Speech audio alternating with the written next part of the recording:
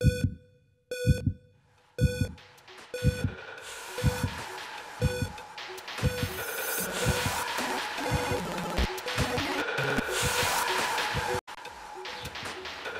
everyone, I'm Dr. Retro and it's the end of the week, so that means time to show the stuff that came in this week.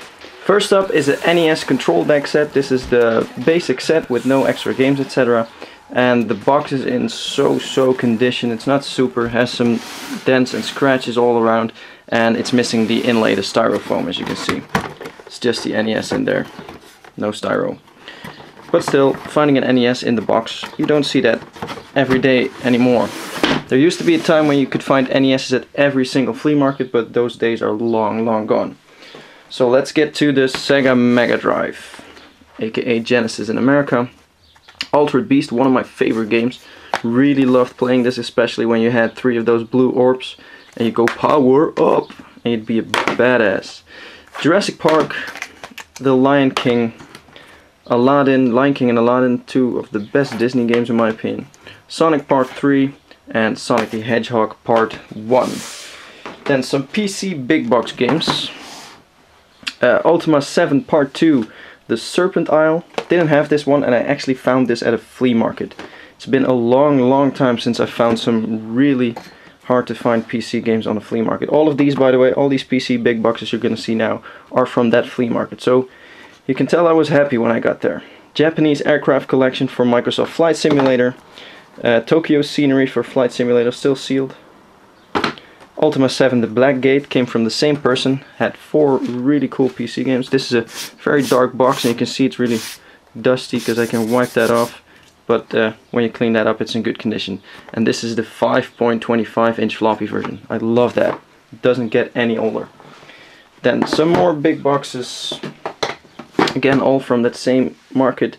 Strike Commander, Amazing Spider-Man and Captain America in Doctor Doom's Revenge. This is 3.5 inch floppy, yeah, 3.5 inch disc. Planescape Torment, Heroes of Might and Magic 3 Armageddon's Blade, and the last one is Wing Commander 2 Vengeance of the Kilrathi. What should we do next? Let's go for PlayStation 1. Pile of PlayStation 1. Crash Bandicoot 2 Cortex Strikes Back. Metal Gear Solid. Marvel vs. Capcom, Clash of the Superheroes, Street Fighter Alpha Warrior's Dream, Street Fighter Alpha 2, Street Fighter Alpha 3, Street Fighter Collection Part 1, Dragonheart Fire and Steel, Pandemonium, Rayman, and the last one is Croc 1, The Legend of the Gobos. First bunch of NES games, and these came with the NES control deck that I showed you earlier. Golf, it came with a box, but these old games can have a hang tab box. And that means that on the back of the box here, you have a hang tab where they used to flip it open and hang it in the store cabinets. Problem is, those hang tabs are really vulnerable. They usually rip out and they rip off the entire top. So the box of Golf had it all the way up to here ripped off, so it wasn't a giant hole. So I decided to just throw that box away because there was no use for that anymore. Then these are complete. Arc Rivals, Adventure Island Part 2, Swords and Serpents, Super Off-Road, Soccer, the classic series version, so not the black box one, but the classics, Double Dragon 3, and Mermaids of Atlantis, The Riddle of the Magic Bubble. And this is an unofficial game, as you can see. It's by American Video Entertainment, AVE. They have non-official cartridges. Short trip back towards the PC with some small box games. Battlefield 1942 World War II Anthology, so that has Battlefield 1942, The Road to Rome, and Secret Weapons of World War II. Grand Prix 4, Call of Duty Deluxe Edition, which has Call of Duty and United Offensive. Carmageddon 2, Druna Morbus Gravis. Never heard of that, that's why I picked it up. Far Cry, Carmageddon TDR 2000, Dragon's Lair 3D, Anno 1503, Half-Life Generation, The Magic Candle Part 2 and 3 together. Orange Box Half-Life 2 with Team Fortress and Portal. Rise of Nations, Command & Conquer Generals, Half-Life 2, and Return to Castle Wolfenstein. Game Boy, the console I grew up with as a kid. A whole pile of cartridge-only games. Metroid 2, Return of Samus, Pokemon Blue, Mickey Mouse, Wario Land, Mario Land 3, Battle of Olympus, Star Trek 25th Anniversary, Pokemon Crystal, Wario Blast, Pokemon Silver, DuckTales 2 and Super Mario Land 2, the 6 golden coins, which is my favorite one, but I've said that before. Also a complete one, and that's not the least one, Kid Icarus of Myth and Monsters. This is, yeah, I'd not say really rare, but it's definitely an uncommon game. And before the Wii release of the Kid Icarus game, this was the only Kid Icarus game apart from the NES game. Now for something completely different. If you're a gamer, you probably like board games as well, because, well, it's basically a game but then not on the PC. On flea markets I see a lot of board games, and I decided to start picking them up to get the things that I had as a kid or the things that I wanted as a kid. First one is Twister. Not really a personal favorite, but my girlfriend really likes this one, so I bought it for her, and it's a nice thing for our joint collection in board games.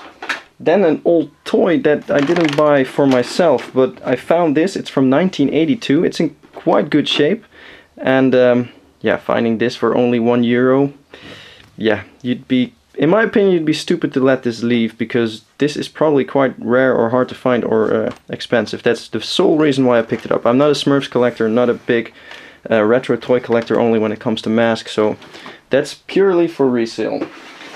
Then a game my parents really love. I'm not a big fan of it, but my girlfriend loves it too, so that's another reason for picking it up. Rummy Cup. It's a number-based game. Then a game I did really love as a kid, and now I finally have it for myself. Onderuit, or I believe the English version is called Fall Down. You have to get all those numbers down to the bottom as soon as possible, and you can use all kinds of strategy, etc. Really, really cool game. Loved playing that as a kid. Then the next one. It's not the original version, but it's a really pimped up version. It's Battleships, Seamaster. Comes with all sorts of electronic stuff, etc. But basically, it's all about the ships and the little pins. And really love playing this. Another strategy turn-based game. And then I was gonna say the next one, but I don't have that here. I picked up some more, but those are at my garage. I did pick up something other strange. It's an Ultra 8-bit video game. So just take a look at this for a couple of seconds and tell me what kind of different rip-offs do you see here. First off, we see a fake NES Zapper.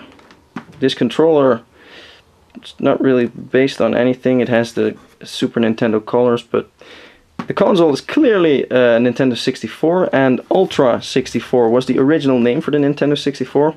Don't know if these rip-off guys knew that, but so it's the looks of a Nintendo 64, but as you can see here, it's an 8-bit console. So this is what they call a Fami clone. This is basically a Famicom board. What's in here, a fake Famicom board with some built-in games, and this one has, let's see, 84 different games. And the games you can expect in these are the same as you can expect in those multi-cartridges. So it's all old school, really old early NES games or Famicom games, the black box games, and some of the Famicom games that didn't get released in Europe, like Circus and Tank Battle, etc. So that's the Ultra 8-bit video game system. What you see here is a whole set of handhelds that I got in, and some of these are Nintendo branded, others are not. You of course recognize Donkey Kong, which is probably the most famous Game & Watch console. These are all tested, by the way. Donkey Kong 2, Snoopy Tennis. These are non-Nintendo branded, but some of these are really collectible. This is Space Castle. These are from Commodore and Space Shield and Cat and Mouse.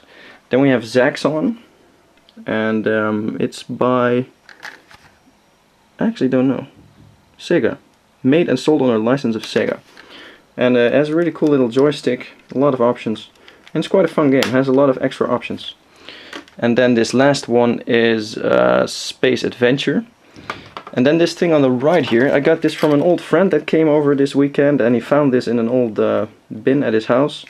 It's from 1985, so it's from the early release of the NES, as you can see here, if the light's good enough for you. There's 85. And basically what it does is...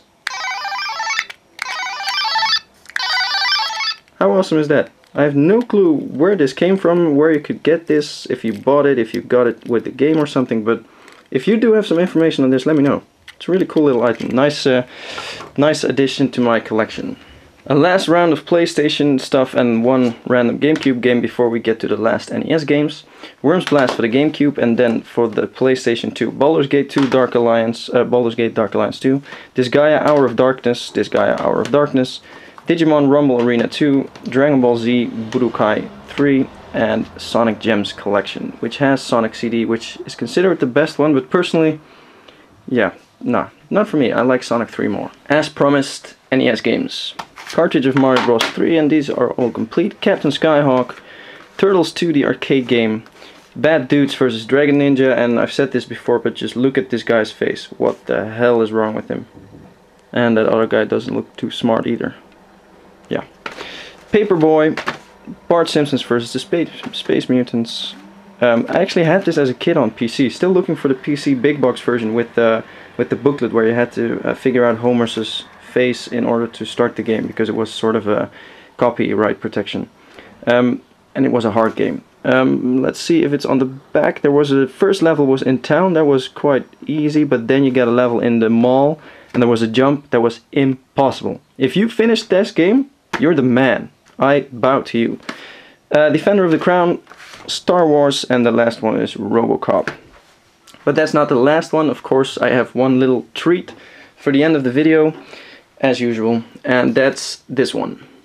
92 Super Mario Family.